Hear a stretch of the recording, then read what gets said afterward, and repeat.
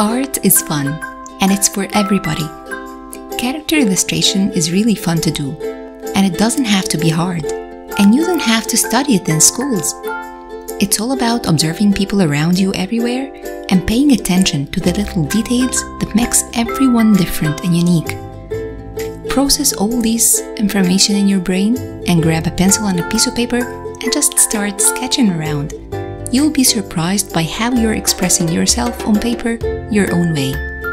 In this class, I'll be showing you guys my process to create this illustration from start to finish, from sketching to vector lines, colors, textures, and all through to the final touches.